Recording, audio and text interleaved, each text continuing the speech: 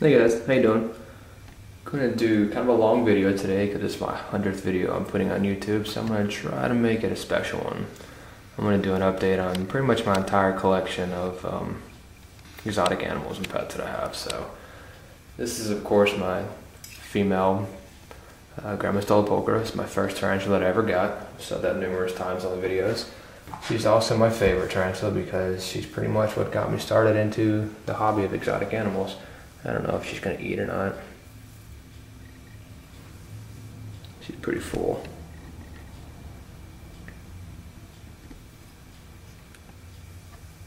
She might. She also might just be more interested in what it is. Nope, didn't think so. So, let's move on to the next one. Hope you guys enjoy the video.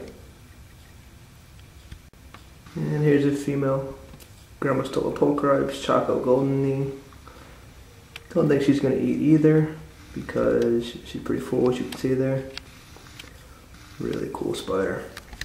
Real nice. It's not real skittish or anything like that. I mean, just kind of one of those, why are you touching me kind of spiders. So yeah, cool tea. Let's check out another one. And here's a beautiful tea as always. Another one of my favorite but least favorite terrestrials. Favorite because the colors are awesome. Least favorite because she will kick hairs at you if you just look at her wrong. Let's see if she'll eat.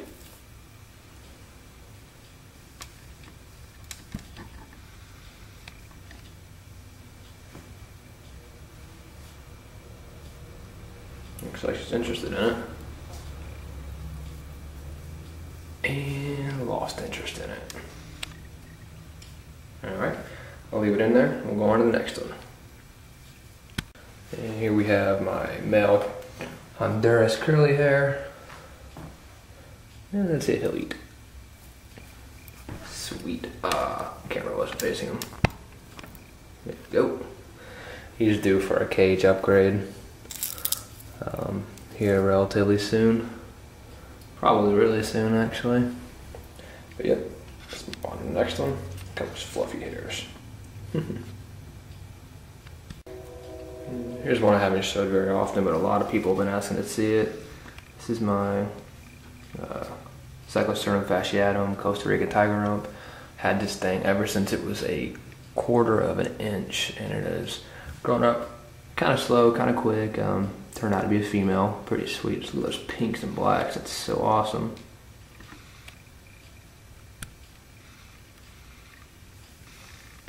Oops. A little piece of flowing web is throwing off the focus on the camera. Pretty cool though. Let's look at another one. I don't know if that one will eat. Let me see. Nice. A little small cricket. Badass. Alright, let's go to the next one. And that's about as good a shot of any as I'm going to get on my Usambara baboon, my Pteronoculus murinus. Really sweet, really mean tea. Yep, that's what I thought. About all I'm going to get. Let's check out another one now. It's my Lazador pear hibana female from my last video. She's hardened up, gotten pretty cool colors on her now. And I know this girl needs some food now since she just molted. Let's check it out. Nice.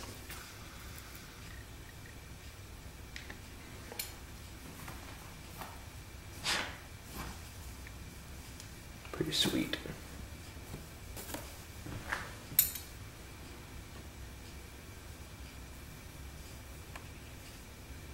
You should be able to take a second one.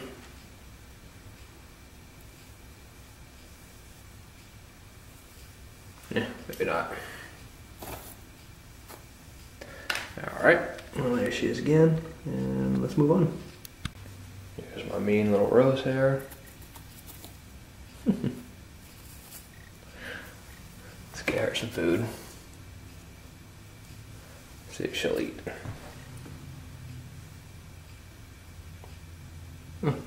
That worm's playing dead.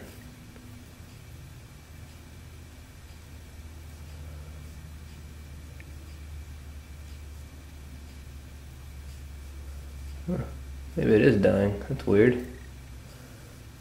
Alright, well, she don't look very hungry. She's pretty pissed off, so look at that threat posture. Funny little girl. I wish she would just calm down a little bit. There we go. There's a good shot of her. But mean as always. She's been mean ever since I've had her. Well, let's move on. And of course, overall, very popular tea, Brachypelma smithi, Mexican red knee. And I don't know if she will eat, so let us see. Probably not.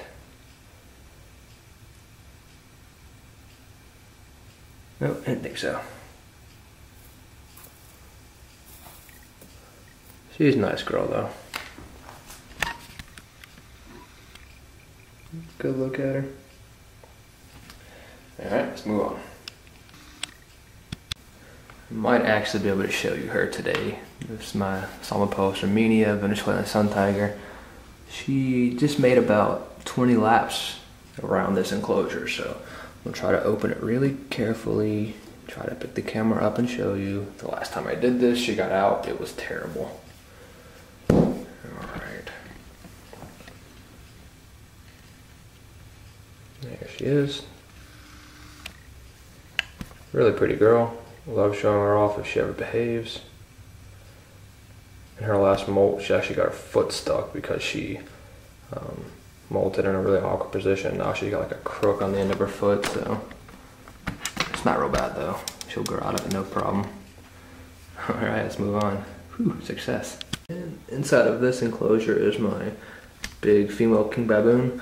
I'm actually going to take her hide log off and show you what she looks like, only because I need to check on her anyways. I haven't seen her in a real long time. I just want to make sure she's healthy, so be right back and let's show you. Well, finally got her to come out without doing much damage to her home. Not really at all. Just got to put a log back up here, but typical king baboon. Check this out. She was not happy. Did you hear her hissing? Okay. Well, it's good to see her. Good to see she's happy and healthy. I mean happy, like not happy. Yeah, I'll let her go back in. I don't mess with her too much. Sweet. Alright, let's go take a look at another one. Alright, this next tea I'm going to show you, got an interesting story to tell you. This is a Haplopelma albostriatum. This is a Thai zebra. Pretty mean tarantula, pretty quick and pretty aggressive. Okay, you see that she's in a relatively clean new enclosure because I had her in that enclosure. And this is what I want to show you. That's why you want to beware, kids, of even small spiders. Had her in this with a pretty strong mesh top, and look at this. Chewed right through it. And I had this spider loose in my house for 5 days. Almost chalked it up to sure it was dead, but because it's like a tropical species, it requires good humidity, good warmth, and my house is pretty cold this time of year, so I accidentally found her walking up my main stairwell tucked in the corner. So pretty lucky for me. And for the tea, she was pretty thin and dehydrated. Obviously I got her pretty much a swimming pool right there in comparison, so she's back in good health. And I'm really happy now because I really like this girl a lot. It was pretty sad, and needless to say, you never want to have a spider running around your house, let alone a tarantula. Yep, move on to the next one. Next we have my Phonopelma species, Flagstaff orange.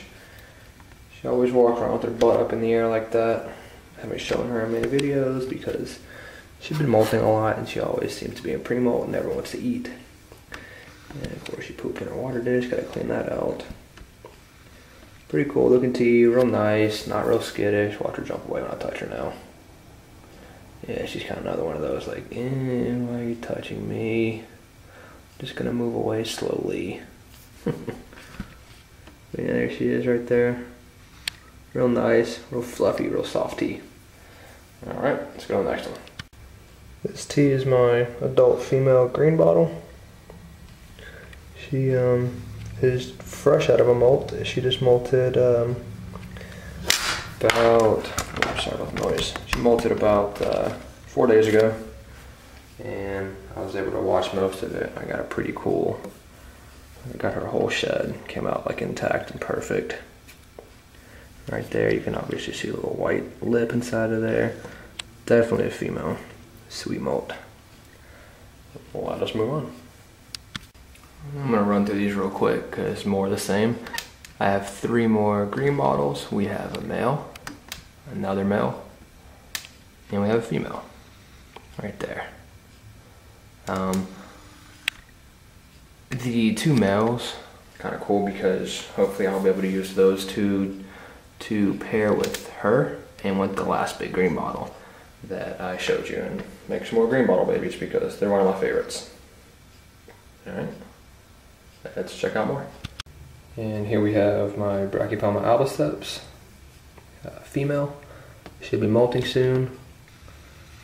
She is wild, one of my favorite terrestrial species. I know they all are amongst my favorite, but you can check out that skin tone, head color, and right after a molt you can really see that they have like really red abdomen hairs, velvety black legs. Sweet female, very nice too. I recommend as a pet. Here we have Pamphobetes platyama. She looks like she might be going into a pre-molt. I say she because I didn't get a good look at her last molt, but I thought I saw that it was female. And this will be an easier molt to check because you can see she's just not losing her Christmas tree colors in this past molt. And yeah, you can really see the starburst pattern on the head right there. It's pretty cool. Should come in next molt pretty well. Again, Pamphobetes platyama. Yeah, I need to give her some water. Alright, let's move on. And here's my big female Polytheria regalis, Indian ornamental. It's that enclosure that I made for her. She loves it, plenty big for her. But the best shot I can get of her, she never comes out from behind this log.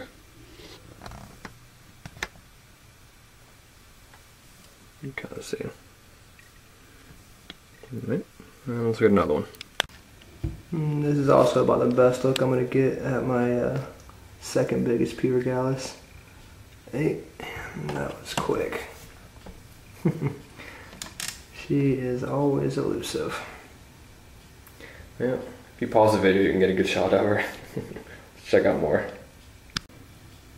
And this is going to be my mature male.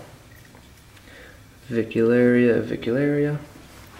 He just had his mature molt. Kind of hard to see him, isn't it? He just had his mature molt last week.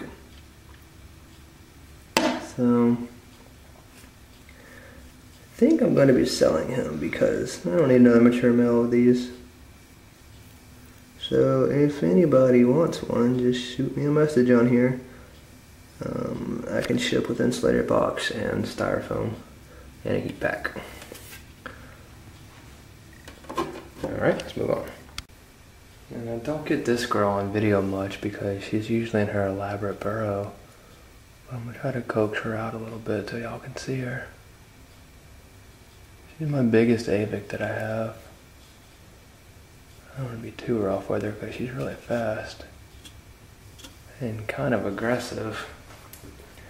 But this is an Avicularia urticans. See if I can get her to go up the glass. Wow, she's way bigger than I thought she was. She's molted a few times and didn't just like never come out of her hide. So I could get a look at her. But I'll spend a little more time getting her on video if I can get her to come out.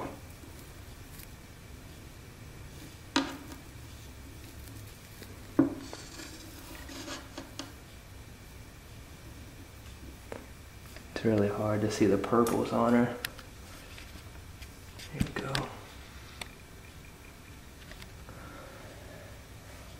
I actually might stop and try to get a picture too because she's never out like this. But yeah, hope you guys enjoyed her. I'm gonna stop and get a picture of her while I got her out like that. I'll be right back.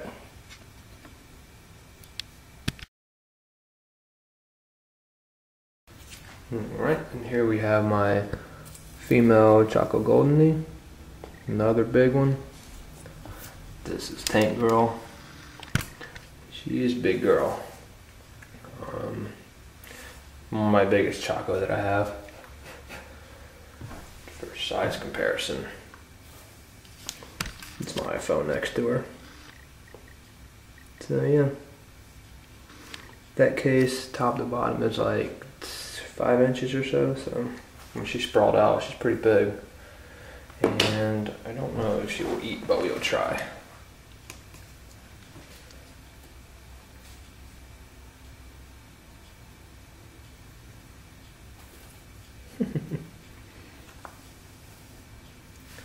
Think she's gonna go for it. Nice. She's a big girl. Alright, let's move on. And here we have another under and curly hair, Brachypelma albopilosum. This is another male. He's a cool guy. Whoa, bad camera. Walking around trying to figure out what's up. Alright, let's check out another one. And here we have another Lasiodora parahabana. This is a male. And he is going to be molting soon. Pretty cool. Let's move on. And here we have a slightly bigger male Lasiodora parahabana. He is mean, he kicked hairs at me. But yeah, I struck out on these LPs. I got like 4 males and 1 female, but whatever. It's still pretty sweet tea, and he'll get pretty big still. Alright, let's move on. And here we have a pink zebra beauty female. Really nice, really sweet looking tea. This one's due for a molt real soon, so it doesn't really show the colors, but all those hairs on the end of its legs are really pink after a molt. And,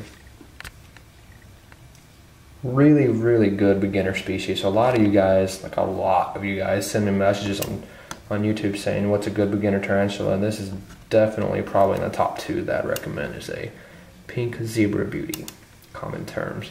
I think it's Dallas campistratus, I think it's the scientific term. But yeah, really awesome tea. Get one if you want a pet. And here's my resident psychopath. It's my Nehandrochromatus female, taking a drink. I thought that was pretty cool to get on film. More or less, I've taken her a bath. I gave her a huge water dish so she could do whatever she wants, but yeah, she molted actually about a month and a half ago, so she's colored up real nice. She's getting real big, and she's still real crazy. I guess it was more than a month ago. I got her on video, however long that last, like 4 or 5 videos ago if y'all want to go look at it. But yeah, I just cannot get over those red hairs on the abdomen. This white and black contrast is just ridiculous on her. Oh God, please don't jump out and bite my face off. She's like, excuse me, why are you disturbing my drink? Well, at least she stopped to give us a pose. Oops. Alright, let's move on. She's one of my favorites too, so I want to give her a little more airtime. Okay, moving on. And here are my Vicularia versicolor babies. I'm going to try to feed them.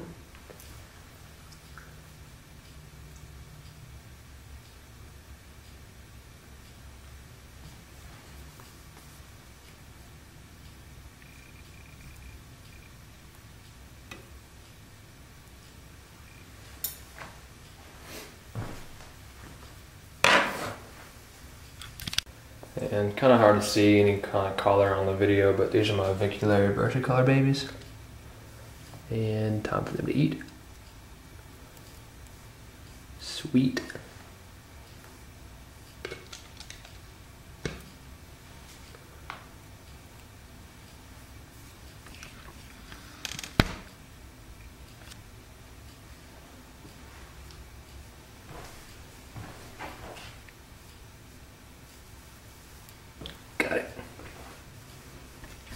Might be able to see a little bit of color on that one.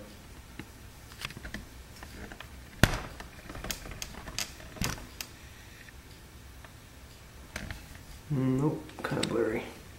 There we go. But yeah, 4 avicularia brush color babies. Let's move on. And here we have some of my avicularia diversities. Should be able to show you. Pretty cool, some of its coloring there. It's got a pink stripe, green, gold. Got 3 of them here. Whoa, the camera sucks. Tripod at least, I mean. But yeah, got 3 of them. I'm not gonna feed them because they all appear to be about to shed. So I'm actually gonna put some water in there, and yeah. Avicularia diversities. He is trying to come out, it looks like. Let's move on. Alright, I'm not gonna really open these up because they're all hiding, but right there I have a Poecilotheria rufilata sling. We have a, oh look at that, well, that one's out. Never is out. It's a Poecilotheria bara, or subfusca lowland. Then we have 3 Poecilotheria subfusca, or subfusca highlands. Can't wait to get those guys big.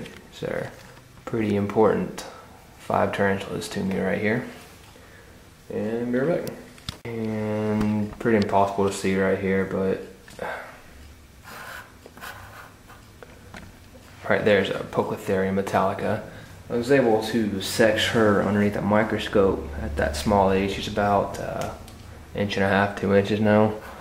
And I was able to get some pictures and throw them up online and get some confirmation that I may have a female. So hopefully it proves out, and I will have more videos. She's in pre-molt soon, so she should be molting, and we'll take a look at her then. But yeah, it's Poecilotheria metallica. Can't wait to get her large. Alright, looks like I'm going to finish the video off for my spiders right here. Here I have another Usambara baboon. It is hiding so you cannot see it. It's in its web, but it's a little male. There we have a green bottle blue sling. There we go. We have another green bottle blue sling. And a 3rd green bottle blue sling. Pretty cool. Back here.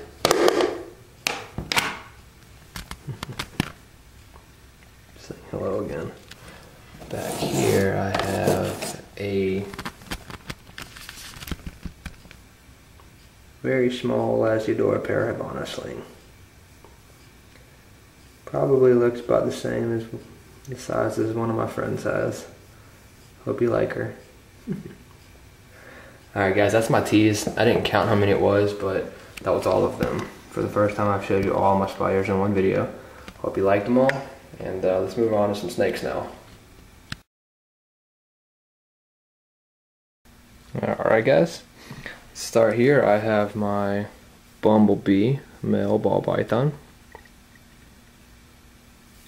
Really awesome guy. He's almost up to breeding size for me. He's about 500 grams almost right now, like 490 some grams. There he is. He is amazing. Alright, let's go take a look at another one. And we got my little piebald male. Not really the best time to show him because he is in heavy shed right now. He should be shedding in the next few days. But yeah, he still looks good on the camera. But I'm going to do an update on him when he's done, because for a regular piebald, as he's getting bigger, he's probably about he's like 200 some grams right now, a little over 200 grams.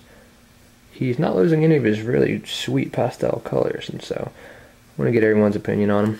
But yeah, that's him, and I will show you again after he sheds. Here's my female dinker. I say that because she's just dinkerish.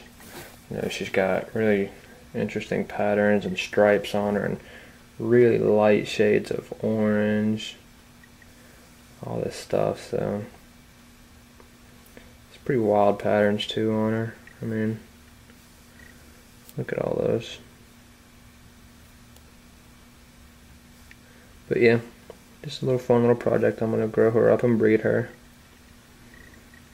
Alright. Let's take a look at another one.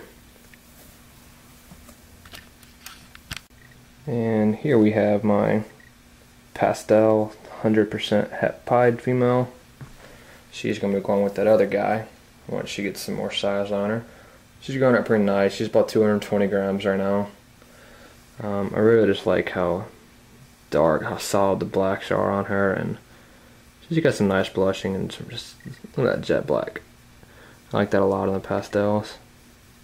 She's got some pretty good blushing, like I said, on her, but let's see if I can get you to look at her tail.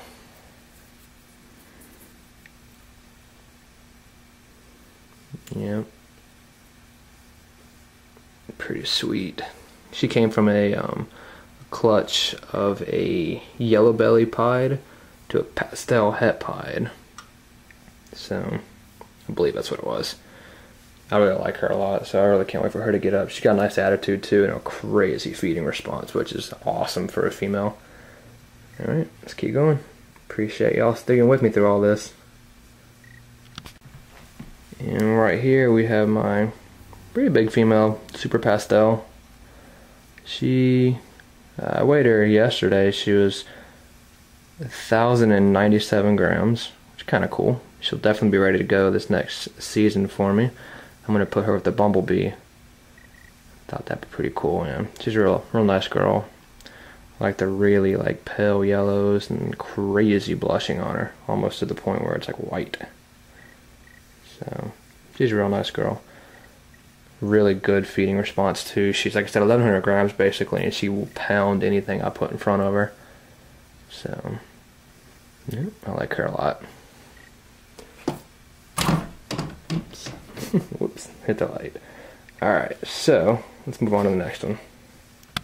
Alright, next up we have my female pinstripe.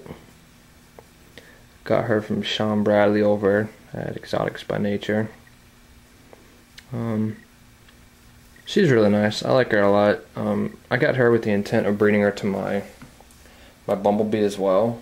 I really want a chance to make some spinner blast if possible. I know that's the long shot with them, but that's what I'm looking at making. Some spinners too, I think would be pretty cool. So yeah, I'm hoping that she's actually off feeder now. She stopped eating for the last few weeks, and it's kind of annoying. She's right around 950 grams, right around that mark where they stop eating, huh? But I want her to get up to size 2 so I can breed her also to the bumblebee, like I said, next season and try to make some cool combos. But she's a real nice ball python. Really, she's always very active when I get her out. But I don't know what it is. She's just gone off feed. You know how they do. But she's pretty cool. Alright, let's take a look at the last one. Alright, my last ball python I have is this beautiful girl. This is my pastel yellow belly female.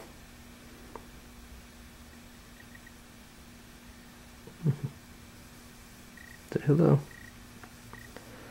She's really sweet. She's also been giving me a hard time feeding. She ate really good when I first got her, and really well when I first got her, and then she's kind of just gone off. She is 480 grams, so she's still a pretty big girl. I mean, it's kind of nice, but it's frustrating because I wanted to power feed her and try to get her up so she could also go the same season as the pinstripe and the super pastel. But if she doesn't pick up feeding, I don't know if that's going to work.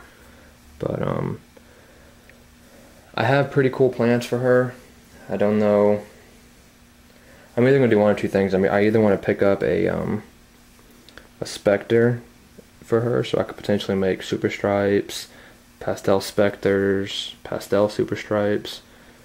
But if I can't find one, which it's proving to be very difficult, I might just breed her with my piebald next semester. Geez, sorry. A lot of school in the mind. But next season, because I think pastel yellow belly het pieds would be kind of cool in the future. But yeah. Pastel yellow belly female. That's it for my ball pythons. I'll show you one more animal and we're going to finish up this video. Alright, here's the last little guy there. That's just one of my little bearded dragons that I have. She's always grumpy, always wanting food. But yeah, appreciate you guys sticking with me, watching this long video. I really do appreciate all the support and feedback y'all have given me on YouTube. And I will continue making these videos for your enjoyment and for you guys to watch. Y'all have a good one now. I really appreciate you watching this whole video with me. Bye.